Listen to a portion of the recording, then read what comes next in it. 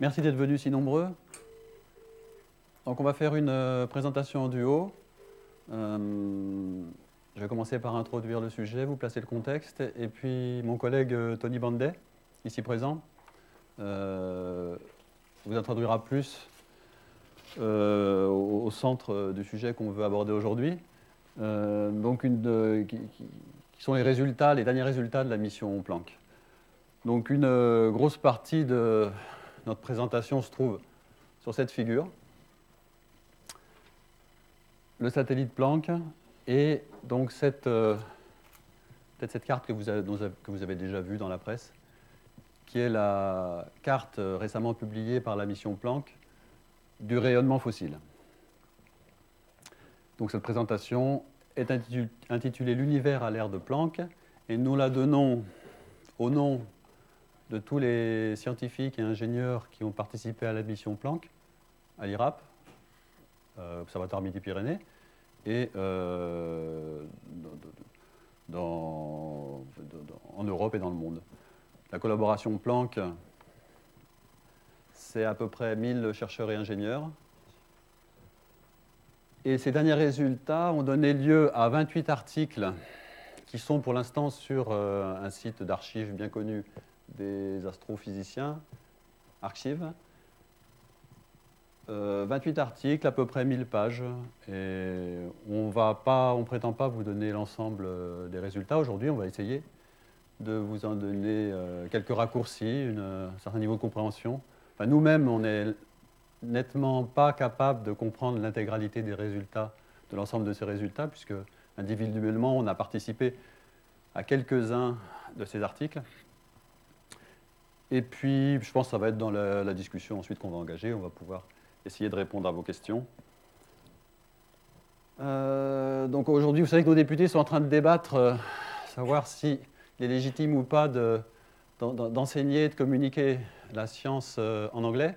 Donc on a un peu devancé cette discussion et nous vous ferons la présentation pour ma part en français et pour la part de Antony Banday en anglais, qui est sa langue maternelle et qui est aussi la langue dans laquelle on communique nos résultats, puisque ces 28 articles ne sont bien sûr pas écrits en français, ils sont écrits en anglais.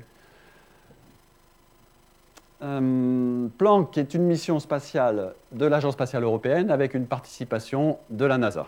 Ça, c'est le remerciement générique. La mission PLANCK, qui est cet objet-là que vous voyez sur ce slide, est partie dans l'espace le 14 mai 2009 à bord d'une fusée Ariane 5, en même temps que l'Observatoire spatial Herschel.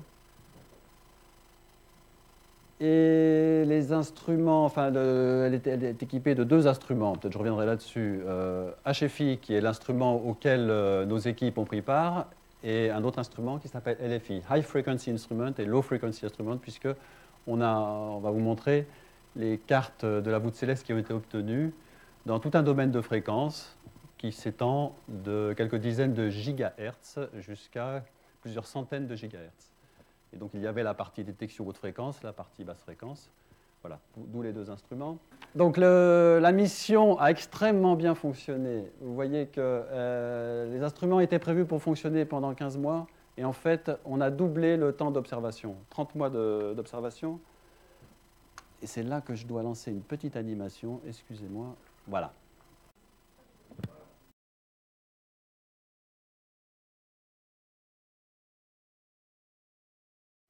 Voilà. Donc là, vous avez une représentation d'artiste qui vous montre comment le Planck a pu réaliser ses observations. Le mouvement du satellite est accéléré puisque dans la réalité, il réalisait un tour toutes les minutes. Et de cette façon, il pouvait balayer toute la voûte céleste. Et vous voyez comment on peut reconstruire l'ensemble de la voûte céleste à partir de ce genre d'observation en balayage. Alors, la couverture complète de la voûte céleste s'est réalisée tous les 6 mois, puisqu'en fait, ce mouvement accompagnait le mouvement de la Terre autour du Soleil. Et vous avez de cette façon comment on obtient la carte complète du ciel. Vous retrouvez ici, par ce changement, habile la représentation de la voûte céleste dans le domaine visible. Et donc bien sûr, ce qui domine, c'est l'émission de notre galaxie, les émissions thermiques des poussières et des gaz dans notre galaxie. Ça, c'est pour vous montrer l'ampleur de ce que ça représente, ce genre d'instrument. Vous voyez là les personnes. Alors ça, je pense que c'est l'instrument Planck en cours d'intégration chez son constructeur Thales Alenia Space.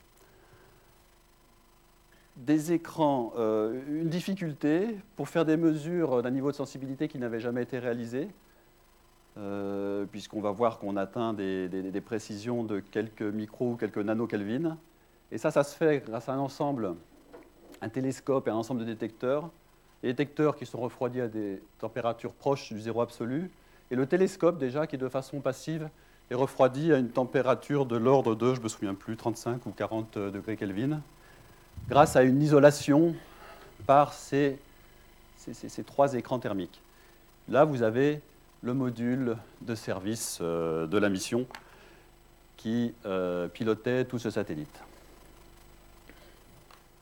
Alors, l'emplacement où a été positionnée cette mission, c'est le point de Lagrange, numéro 2 du système Soleil-Terre.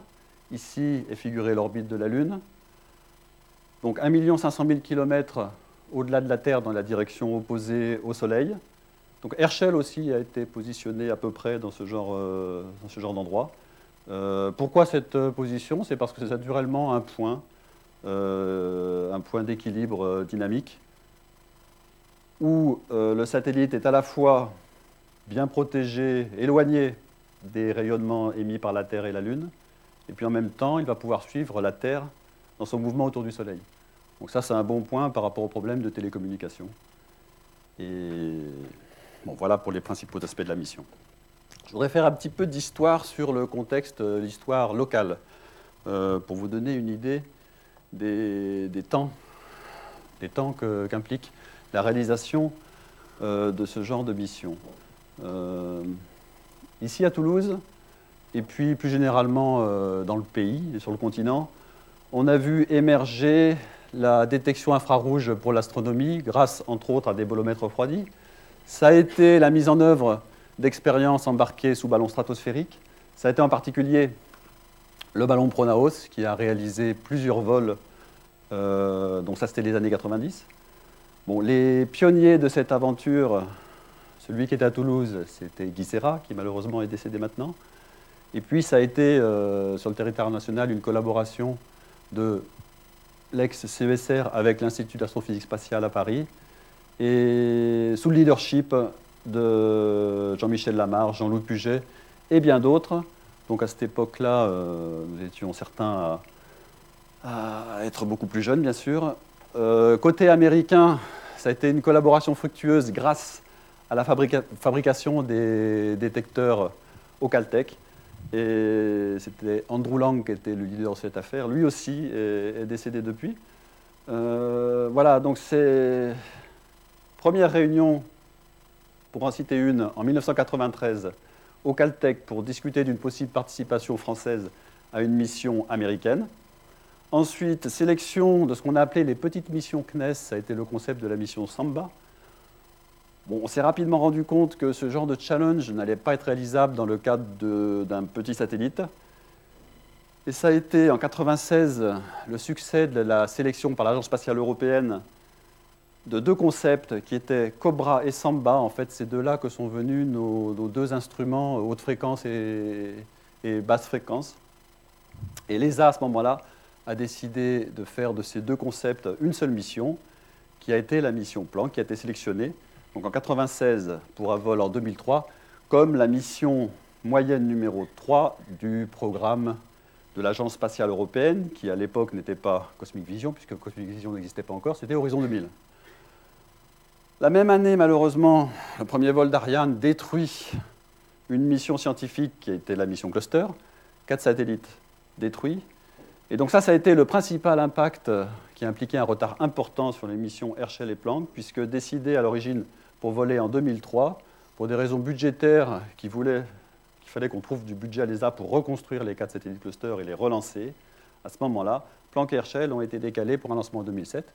Le lancement en 2009, ensuite, ça, c'est les aléas assez habituels dans la réalisation de ce genre d'objets compliqués.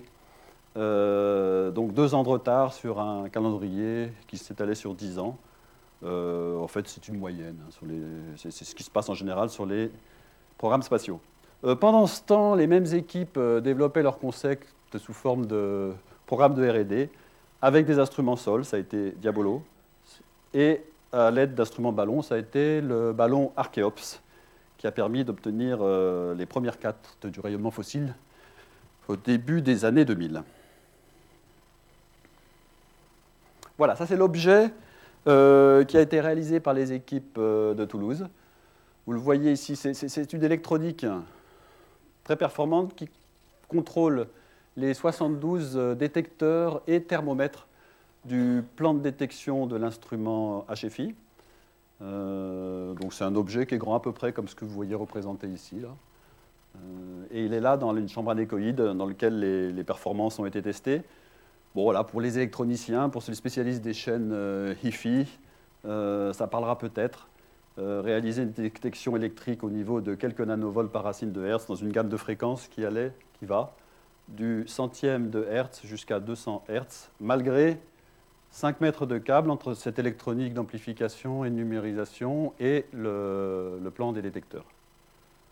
Voilà, et puis de façon annexe, cette électronique réalisait la régulation de température du plan focal, puisqu'on avait les mesures des signaux thermométriques. Et voici un aperçu de l'équipe technique. Donc là, vous reconnaîtrez vos ingénieurs préférés. Une contribution assez originale qui a été de réaliser à Toulouse, moyennant l'entreprise Microtech qui est à la Beige, tout le chemin de câble entre les détecteurs et ces électroniques de lecture. Bon, ça c'est un aperçu de la première lumière. C'est pas très sexy. Voilà, on était très content de voir par ces aperçus que tous nos détecteurs fonctionnaient à merveille. Ça c'était avril ou mai 2009. Et puis, donc il a fallu quand même quelques mois pour que le plan focal se mette à la température et que tous les cryogénérateurs permettent d'atteindre les températures auxquelles les détecteurs ont pu fonctionner. Et là, on était très très content de voir pour la première fois avec Planck la détection du signal de notre Voie lactée. Là, on voit un aperçu quand on passe en travers de la galaxie, le genre de signal qu'on a pu récupérer. Et donc, ce qui vient d'être publié, c'est l'ensemble de ces 9 cartes de la voûte céleste complète, que bien sûr là, vous ne voyez pas avec toute leur finesse de résolution angulaire. La résolution angulaire est de 5 minutes d'arc pour les cartes à haute fréquence. Alors, donc chaque carte est repérée par la fréquence centrale, donc de la plus basse fréquence 30 GHz à la plus haute 857 GHz. Alors ça, c'est pour bien expliquer qu'est-ce qu'on voit sur ces cartes en fausse couleur. En fait, c'est une échelle thermométrique.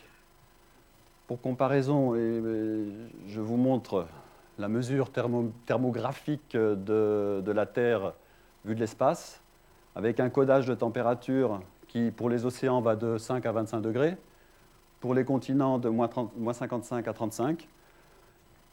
La même chose pour le ciel, mais là, les températures vont de moins 270,4252 à moins 270,4248. Voilà. Donc, de faibles différences. Le noir code le plus froid, le rouge code le plus chaud.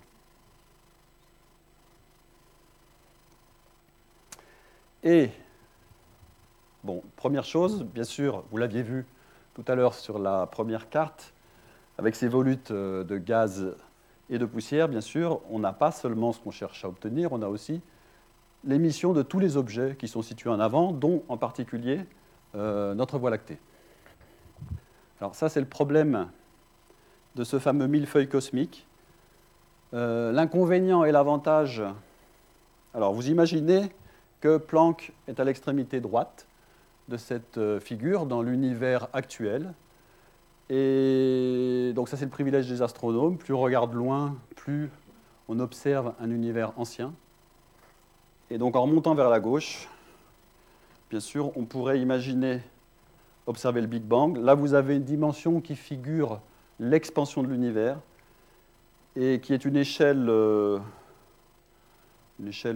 plus que logarithmique, j'imagine, peut-être logarithme de logarithme, puisque ce qu'on est en train de représenter là, c'est l'intégralité de l'expansion de l'univers et de la façon dont aujourd'hui on modélise ce qui a pu se passer, avec en particulier la phase initiale qu'on appelle la phase de l'inflation, qui se passe à une période qui était datée à 10 à la puissance moins 32 secondes. Ensuite, 380 000 ans plus tard, la phase justement qui nous intéresse avec la mission Planck, qui est le moment où le gaz s'est refroidi suffisamment pour que le gaz émette le rayonnement fossile. Et donc, la carte qu'on a obtenue là, c'est la lumière qui a été relâchée à ce moment-là. Puis après, on figure sur ce slide la façon dont les galaxies se sont formées. Donc, on sait maintenant que les galaxies se sont formées grâce à la loi de la gravitation, par accrétion sur les points les plus denses. Voilà, et donc ce scénario figure la formation des galaxies, des groupes de galaxies, et puis à la fin, on est obligé de zoomer pour arriver sur notre galaxie. Donc bien sûr, tous les signaux émis par ces objets se superposent les uns sur les autres, et c'est parce qu'on a 9 cartes à différentes fréquences qu'avec Planck, on a été capable de séparer ces différentes émissions, et en particulier de vous rendre une carte aussi propre du rayonnement cosmique. Voilà, je vais bientôt avoir terminé avec ma petite introduction. Alors, un petit film un peu artistique pour vous montrer comment on nettoie la grande carte. Voilà, donc cette grande carte qui vous montre essentiellement l'émission des gaz et poussières dans la galaxie. On identifie toutes les sources ponctuelles. Ça, c'est un repérage, on va dire,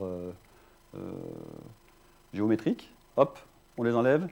Ensuite, c'est plutôt par l'analyse en fréquences, puisqu'on a ces 9 fréquences différentes, qu'on va repérer l'émission des gaz et de la poussière dans notre galaxie, et qu'on va pouvoir les soustraire. Voilà. Bon, il y a d'autres étapes qui ne sont pas figurées dans ce petit film artistique. Il y a la soustraction de l'émission sommet de toutes les galaxies. Ça, je vais en montrer un tout petit quelque chose grâce à quelques transparents que m'a passé Ludovic Montier, un autre membre irapien de notre collaboration. Mais avant d'arriver à ces... Alors juste quelques images qui ne sont pas des images d'artistes, mais bon, ça n'en est pas loin. Je ne vais pas essayer de vous l'expliquer. En 2 mots, pourquoi cette carte est assez phénoménale? C'est parce que c'est l'horizon de notre univers à l'époque où il avait 380 000 ans. Et il faut réaliser que les lieux qui ont émis cette lumière sont nombreux, ils sont dans toutes les directions du ciel, mais un petit paquet rouge comme celui que je pointe ici s'est développé, dans l'univers actuel, se serait développé sous la forme d'un ensemble aussi grand que ce qu'on est en train d'observer aujourd'hui, sous la forme d'un ensemble qui ferait aujourd'hui 13 ou 14 milliards d'années-lumière de rayons. Voilà, c'est ce petit endroit-là. Donc ce qui est spectaculaire dans cette carte, c'est que dans toutes les directions du ciel, qui, à l'époque où elles ont émis cette lumière, n'ont pas encore pu être vraiment connectées de façon causale par un mécanisme classique simple, du type expansion de l'univers comme elle se produit dans l'univers d'aujourd'hui, on a pourtant à la fois non seulement une température du rayonnement fossile qui est la même à peu près, mais la statistique de ce qui se passe dans cette direction-là ou de ce qui se passe dans cette direction-là est absolument la même. Voilà. Donc les paramètres cosmologiques qu'on pourrait développer... Donc Tony va vous montrer comment, vous donner un aperçu pour avoir une idée de comment on tire les paramètres cosmologiques à partir de cette carte. Mais ce qui est spectaculaire, c'est que ces endroits qui, a priori, n'avaient pas été connectés par un phénomène causal simple, montrent des choses similaires. Et c'est là qu'on a besoin de faire appel à la théorie de l'inflation. Et là, j'ai pris 2 graphes dans la présentation que nous a fait un des pères de l'inflation, Andrew Lind, à la conférence PLANCK du mois dernier. Qu'est-ce que c'est que ce phénomène d'inflation? C'est comment on fait beaucoup à partir de rien. Voilà. Avant l'inflation, un univers qui fait quelques dizaines de microgrammes, et puis après l'inflation, un univers qui est beaucoup plus grand que ce dont même on a besoin pour expliquer cette carte, puisque avec ce genre d'univers, on explique les brains, donc qui est une élaboration de la théorie physique où on a la chance, nous, d'être dans un lieu de l'univers où les constantes de la physique font que tout se passe comme ça se passe, que la causalité existe et que nous, on puisse en profiter. Maintenant, je reviens sur quelque chose que je peux vous expliquer, parce que cette physique-là, je ne peux absolument pas vous l'expliquer. On essaye d'avoir à l'IRAP quelques personnes qui vont pouvoir jouer avec cette physique-là, mais c'est tout à fait nouveau pour nous. Par contre, ce que je peux vous expliquer, qui est beaucoup plus classique, c'est, par exemple, une partie de la collaboration s'intéressait à regarder ce qui se passait sur les points chauds. Alors là, je prends la carte, non pas celle-là qui est complètement nettoyée, mais une étape avant, où on a aussi l'émission de toutes les galaxies qui sont sur la ligne de visée. Et en fait, ce qui domine là, ce n'est pas encore le rayonnement fossile, c'est l'émission sommée de toutes les galaxies. Et la preuve, c'est que quand on prend un point chaud, alors voilà comment il apparaît aux différentes fréquences de Planck. Alors chaud, excusez-moi, on parle d'un fond de rayonnement qui est à quelques degrés au-dessus du zéro absolu. Donc là, on a quelque chose qui aurait quelques dizaines, quelques centaines de degrés Kelvin, donc on est quand même bien en dessous du 0 degré Celsius. Alors pour ceux qui manipulent nos fréquences ou nos longueurs d'onde ici, c'est voilà comment ça apparaît à 350 microns, 550 et 850 microns, donc qui sont des fréquences auxquelles Planck peut faire les observations. Et ce point chaud, on est allé l'observer avec l'Observatoire Herschel, qui lui a un pouvoir résolvant beaucoup plus important que Planck. Et voilà, on voit apparaître des petits grumeaux, pas bien résolus, plusieurs points chauds en fait. Et ensuite, ils sont allés regarder ça avec un grand télescope, qui est le télescope franco-canadien, qui est situé à Hawaï. Et ils ont trouvé des galaxies. Et ils ont trouvé des galaxies lointaines. Donc 10 à 15 galaxies, qui sont en fait caractérisables en 2 groupes par leur décalage spectral. Un groupe qui a un décalage spectral de 2 et un autre groupe qui a un décalage spectral de 1,7. Alors ces 2 groupes ne sont pas connectés, puisque entre ces 2 décalages spectraux, il y a une distance assez terrifiante sur la ligne de visée. Par contre, ce qui est clair, c'est que ces petits grumeaux sont en fait simplement l'émission cumulée des toutes premières galaxies. Voilà. Et là, je pense que je vais m'arrêter là et je vais passer la main à Tony pour qu'il vienne vous présenter un aperçu des résultats de cosmologie. Okay, so good morning, everyone. It's a great pleasure to be here to present some of the results that we've obtained with the PLANCK satellite in the last few years.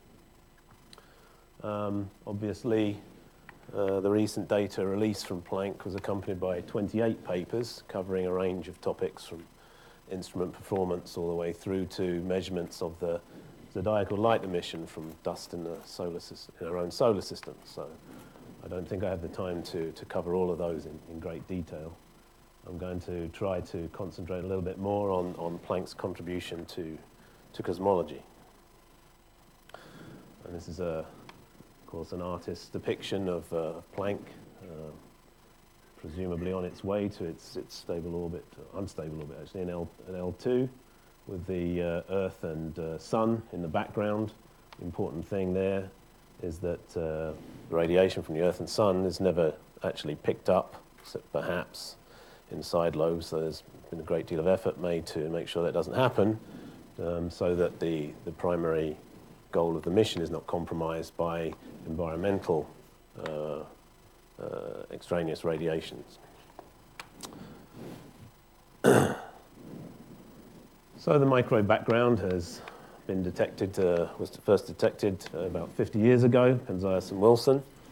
Sort of a little bit disturbed to realize that, because when I was a student I went to a meeting on This is the microwave background 25 years after the detection, so apparently I'm nearly 25 years in the field now. Maybe I have to do something else after Planck, we'll see. But let's start by looking at what we've learned so far, and essentially the CMB has played a rather important role in the determination of these facts. The first thing is to note that the universe used to be hot and dense. There's no real credible alternative to a Big Bang, beginning of the universe. Very early on, as Martin explained, it's plausible that the universe expanded very fast for a short time, and this is something that we call inflation. And this, again, as Martin explained, really is in place so that we understand why regions that were causally disconnected at early times of the universe actually have temperatures so very close together. And finally, there seems to be a lot of invisible matter in the universe, dark matter, and of course we also find evidence for so-called dark energy these days. There's a little slide showing obviously things that have been known about the CMB for some time now. Has a mean temperature of order 2.7 Kelvin, a black body spectrum that's known to really extremely great accuracy, and this of course does reflect the thermal nature of the early universe. If you strip away the mean temperature, then you find that the first fluctuations you see are at the order of 3 millikelvin. So a factor of 1 part in 1,000 lower than the mean temperature. And this is a dipole. In other words, you see actually a reflection of our own local motion in the universe. The direction we're going towards seems to be hotter than the direction we're moving away from. If you remove the dipole, then predominantly you see the galactic plane here. There's also high latitude galactic emission.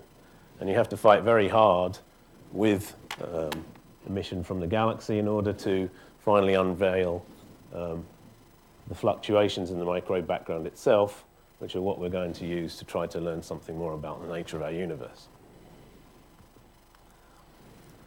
So with Planck, we really have a remarkable data set to play with. 9 frequencies, angular scales from something around half a degree down to a few arc minutes. And this allows us to form a rather excellent overview of the emission in the universe from the millimeter to submillimeter domain. At low frequencies, you see, of course, again, evidence of emission from our own galaxy, and this is mainly from synchrotron free emission. At high frequencies, you see emission from dust. There's also contribution from external galaxies and their integrated emission in forming what we call the cosmic infrared background, which in itself has something to tell us about cosmology, but I'm not going to talk very much about today. And you see here that somewhere between 70 and 100 gigahertz, you pretty much see the minimum of emission in intensity. So those are the frequencies where you might expect to have the best chance of really studying the microwave background. Indeed, in some of the studies we do, it's almost sufficient simply to mask out the dominant emission from the galactic plane, and the high latitudes really are, at least on sufficiently small angular scales, dominated by the CMB fluctuations themselves. So there's a little sketch of the kind of process we go through in order to analyze our maps. Obviously, we start from multi-frequency data, and we try to combine them in a way that removes the foregrounds. We'll come to a few more details about that later. With a clean CMB map, we then have to apply some statistical measure to the data in order to connect the observed fluctuations with theoretical models. In general, we apply something that's somewhat similar to a generalized fast Fourier transform and compute a power spectrum. And then we essentially have a problem like pattern matching. We have theoretical models which, for specific cosmological parameters, describe how we think the power spectrum should look, and we just try to match these. And at the end, since the theoretical models are prescribed by various cosmological parameters that describe the nature of the universe, we do end up with an ability to make statements about the composition and so on, geometry of the universe at large.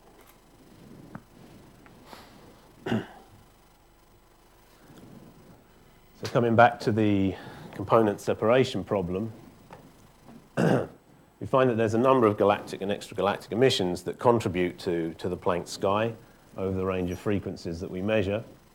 The lowest frequencies, it's mostly synchrotron from electrons spiraling in magnetic fields in our own galaxy.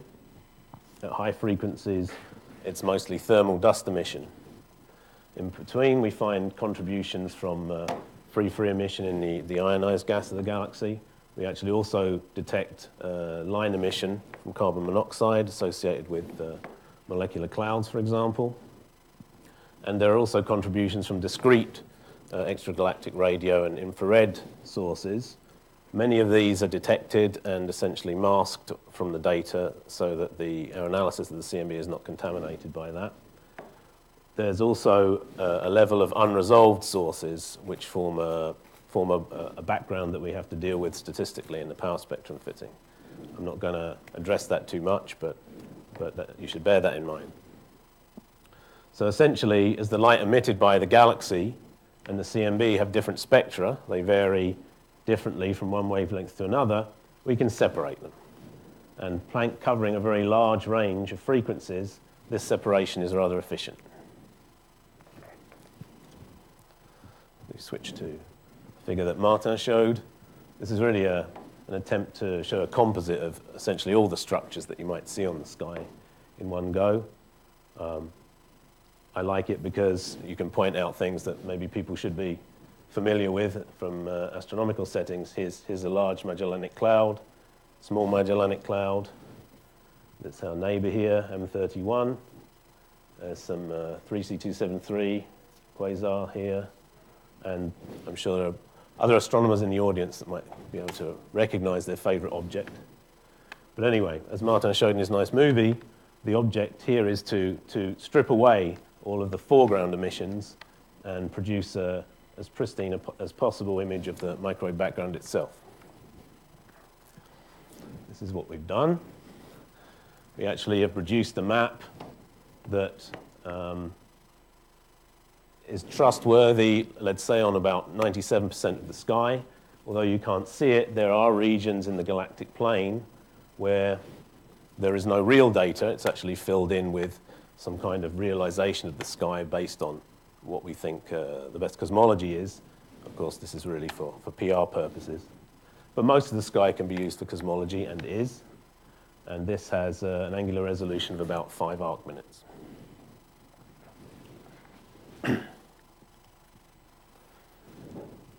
So there's a lot of information in the map. And on most angular scales, one part of the sky looks pretty much like another. And we need to work out the average power on different angular scales. And this is known as a power spectrum. So to give you some idea of what this means, essentially the power spectrum tells us how the amplitude of the fluctuations we see vary with size. Okay? Here is an example of a power spectrum which is probably a reasonable fit to the observed sky. We measure this in terms of a parameter L, which is essentially related to the 1 over the angular scale. So when L is low, we have very large angular scales on the sky. For example, L equal 1 would correspond to the dipole that we talked about earlier. As L increases, we proceed to much smaller angular scales. And those are the scales where, as I mentioned, you might have to worry about issues related to, for example, the unresolved extragalactic source contribution. Here is a segment of our sky that I've cut out. And here is a filter which we will run across the power spectrum. And you'll see how the fluctuations that the filter highlights, we'll see how their amplitude and distribution change on the sky. So here's the very largest angular scales, many degrees. As we move along, we find that the amplitude begins to increase slightly. What one should realize here is that these fluctuations really correspond to sound waves. Okay, so following the hot Big Bang, there was essentially a hot, dense gas of baryons and photons which are tightly coupled. And gravitational instability wants to essentially force the gas to collapse. The gas itself has an internal pressure to resist that. The combination of these two essentially creates acoustic oscillations of the gas on different scales. There's a fundamental frequency or wavelength, of course, for those oscillations, and you see reflected in these peaks the fundamental scales and harmonics thereof. And this one, in fact, the first peak corresponds to the situation where between the Big Bang and the point at which neutral hydrogen forms, when the universe becomes cool enough, and from then on the photons pass to us unimpeded, this corresponds to the point where corresponds to waves that have a wavelength such that just one compression has happened before the sound waves are frozen in. The second peak corresponds to a compression and a rarefaction, and so on. But one of the more interesting things to realize then is that on these scales, the very large angular scales, these correspond to waves that have not changed, essentially, even by the epoch of recombination. So in principle, they give a pristine measure of the initial fluctuations that are imprinted by inflation. Proceed a little further, we look at these, the first peak. You see that this is where, in some sense, most of the action is. The amplitude of the fluctuations are highest. This is on roughly a degree scale.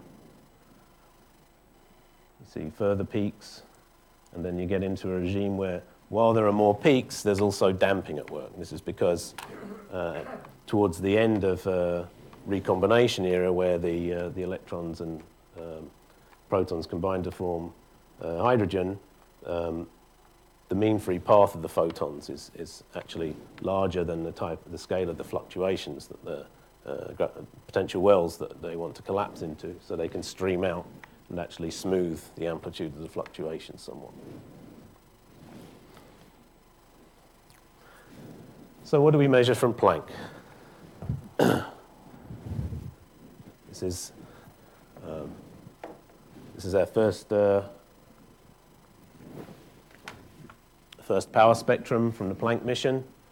Covers angular scales all the way up to of order a few arc minutes. And you can see that, well, I would claim that you can see evidence for 7 peaks here. 2, 3, 4, 5, 6, 7. Of course, your eye is guided by the theory somewhat there for the last peaks, but statistically they seem to be there.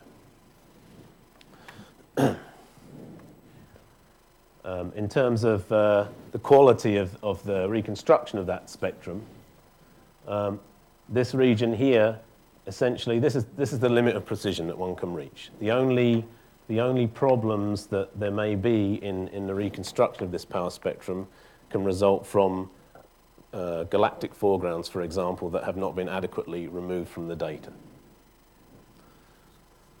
As we go to higher L, smaller angular scales, then we come into a regime where we're limited by the noise of the instrument itself. But we think we understand the noise to a sufficient level that this can in fact be essentially modeled out in the following analysis. But what's really important to note is that the error bars associated with the noise are so small that they're hidden by the size of these points themselves. And for those of you who might be familiar with WMAP, the preceding satellite measuring the microwave background, this is quite a step forward. For example, if you just measure the power spectrum directly from Planck, plot it, even without binning, you can see here that, in fact, we've averaged over some of the L's here to improve the fidelity. Even without binning, you will see this sequence of peaks, whereas with WMAP, you would find that very quickly there's enough jitter and noise that the smoothing process for visualization is absolutely important. So we've made a huge improvement in the quality and fidelity of our data that we can analyze.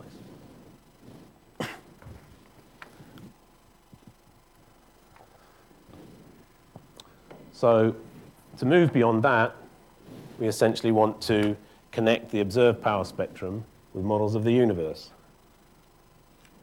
As I mentioned before, it's essentially an exercise in pattern matching. You take the theoretical models that we have of the universe, and for particular cosmological parameters, you can predict the shape of the spectrum and make a comparison with the observations. And in fact, we find an excellent fit, which we'll come to soon, one that's actually described by only 6 parameters. So this is, in fact, the same set of parameters that were found to describe the sky to high accuracy by WMAP in combination with some other observations on smaller angular scales. But it's a little different to the WMAP results. The universe is a bit older, expanding a little more slowly, and it has a little bit more matter, a little bit less dark energy.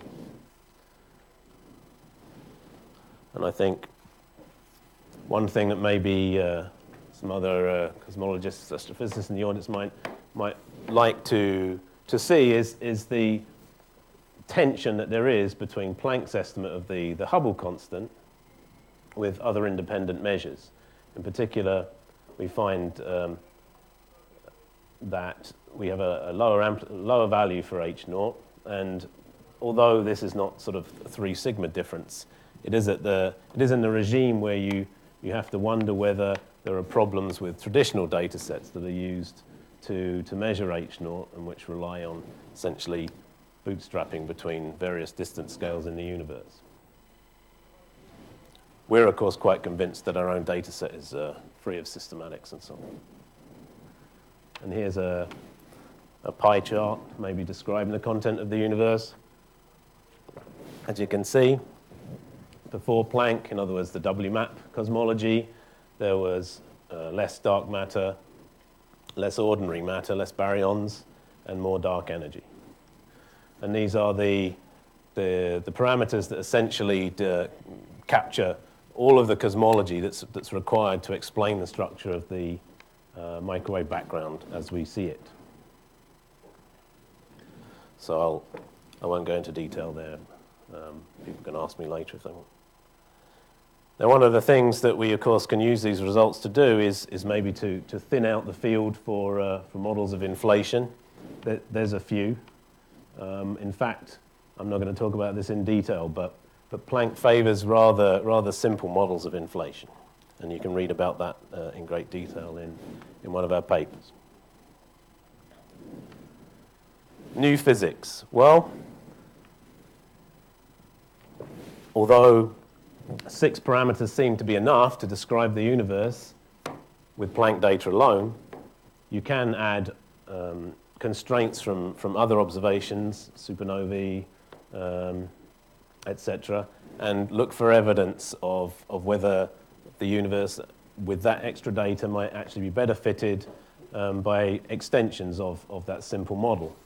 But in fact, we pretty much find no evidence for the need to extend the model at all. There are some tensions that might indicate, should the data improve dramatically or with the inclusion of polarization information we expect within the next year, perhaps there's possibility of opening up to an increased parameter space, but essentially we find no evidence for time-varying dark energy, no evidence for new types of neutrinos or other massless particles in the early universe, no evidence for variations in fundamental constants, no evidence for gravity waves, and we find that the fluctuations are essentially random, as you would expect from simplest types of inflation.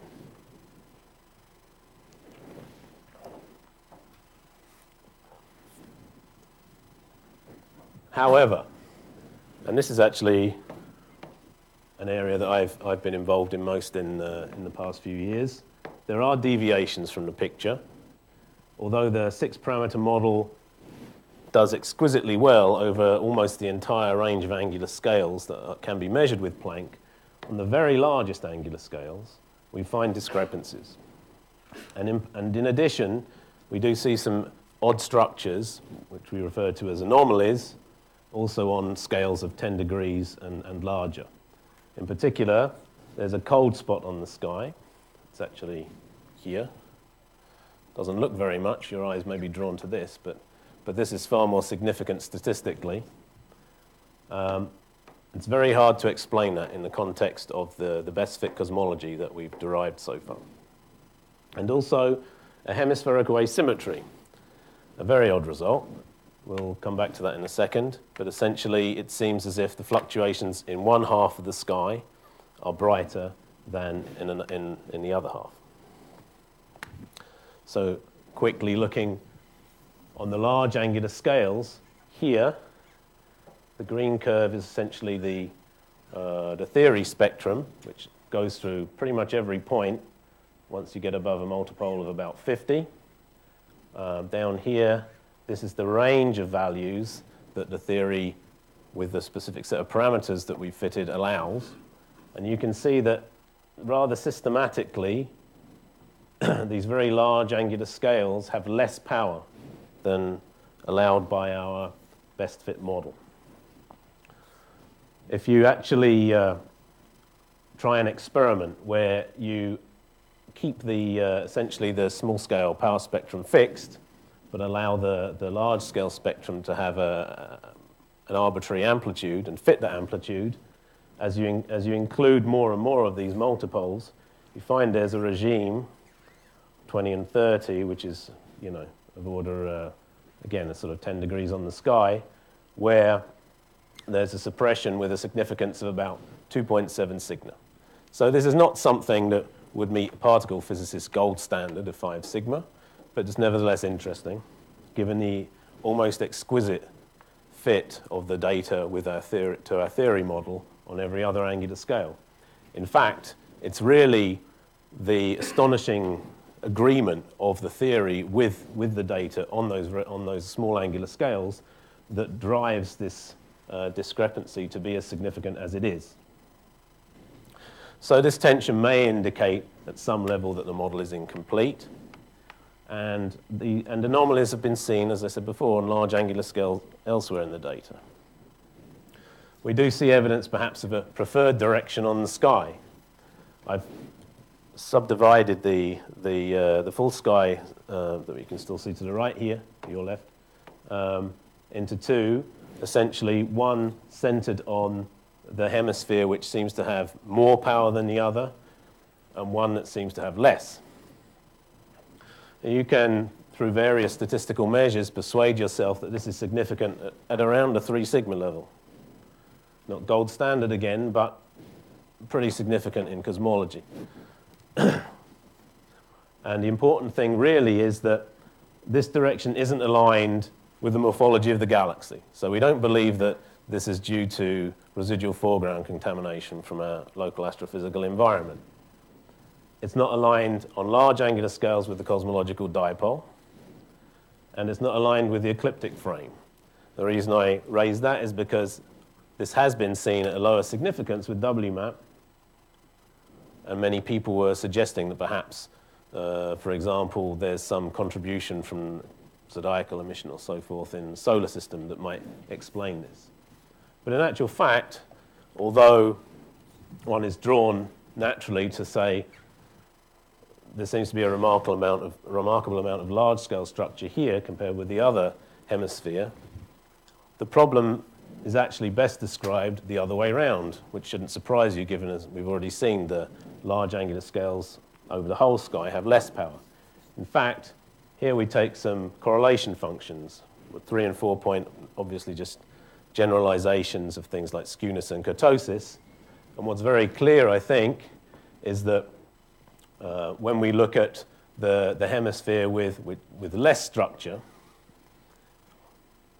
there's remarkably little statistical variation there. So it does seem, in fact, that there's maybe some suppression of power on those angular scales. And indeed, if we just look at the power spectra of those separate hemispheres, the one with the most structure is most consistent with the theoretical predictions from our best fit model. It's the it's the hemisphere with the least fluctuations that's actually low and may well be driving the low amplitude of fluctuations on the full sky. Now the question is, can we explain what this is? We have a phenomenological model, essentially a dipole modulation of power. Now this is not the same as saying that there's a dipole on the sky. I mean, this is literally that for any given angular scale, for any set of fluctuations, you will find that for that scale, the amplitude is higher in one hemisphere and lower in another, modulated by a dipole. So we find that phenomenologically, that's a reasonable fit on these large angular scales. We've also investigated, for historical reasons, some models that essentially were looking to predict the type of fluctuations you might see on the microwave sky in a pre-inflationary epoch. So for example, you can consider so-called Bianchi 7H models. A Bianchi model is a generalized solution to the Einstein field equations, and you actually have that the Friedmann-Robertson-Walker metric is a special case of those. These particular models have shear and vorticity. The shear essentially means that the universe expands at different rates in different directions. Of course, the expansion rate means that the temperatures will be different in these directions. You actually form a quadrupole. Okay? Then, if the model is open, the quadrupole is focused towards a given part of the sky, and here the vorticity, or universal rotation, acts essentially to spiral the geodesics that the photons follow towards that particular point. So rather bizarrely, we find that the real CMB sky can be regarded as a composite of a model plus a Bianchi signal. And what's particularly perplexing about this is that the Bianchi model must come in an open universe, but we know from small angular scale measurements and many other measurements in cosmology that our universe is flat. So this is a paradox. We don't understand it. We essentially treat it as maybe some guide in this pattern as to what we should be looking for and some kind of constraints on theories that may help us to understand these large angular scale anomalies. So that's, I think for the overall picture of cosmology, the summary would be that we're quite consistent with WMAP in the sense of a 6-parameter model is sufficient to describe the fluctuations we see. Nevertheless, the best fit parameters are slightly different. And we do see evidence on large angular scales for departures from this model. Not an overly compelling statistical significance, but nevertheless, we would like to understand better whether these are truly significant departures from standard cosmology or not. And then, just to finish off, I wanted to quickly show a couple of other results that I think are very nice, a little bit outside cosmological parameter fitting as such. But we talked earlier about how our own motion in the universe corresponds to, is seen as a dipole on the sky. There are other effects that this local motion produces. In particular, there's aberration of anisotropies, which means that in the direction of travel, the angles are squashed, and the amplitudes are also boosted, and in the opposite direction, the angles are stretched here, and the anisotropies are diminished in amplitude. And in fact, on large angular scales, sub-degree for certain, we do see a detection of this feature. But to emphasize, this is not connected with this hemispherical asymmetry that we see on large angular scales. It essentially has the same manifestation. If you think about it, you have two hemispheres with more or less power, but this is not the same effect as we see on large angular scales. We also have gravitational lensing in the universe. So here's a nice image from the ESA website. As the photons come from the large scattering surface towards us, they encounter the gravitational potentials associated with the dark matter, and the photons are perturbed and essentially lensed. So the shape of the hot and cold spots that we see are distorted.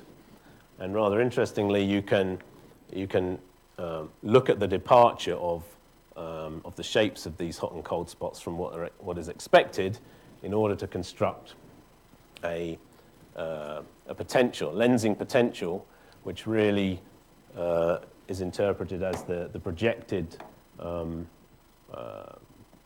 density of, essentially the projected distribution of dark matter between us and the last scattering surface. So this is seen at very, very high confidence. And in essence means that Planck on its own has seen evidence for dark energy. Okay? And the other interesting thing, of course, is that with the high frequency data from Planck, we have estimates of the contribution of infrared sources, extragalactic infrared sources. The distribution of those essentially is also related to the distribution of the dark matter and gravitational potential. By cross-correlating these two relatively independent measures, you find a detection of high significance. So Planck itself provides evidence of dark matter, dark energy outside of the power spectrum, let's say. And one sort of final results slide. Of course, as Martin already showed, Planck is more than just an imprint of the Big Bang.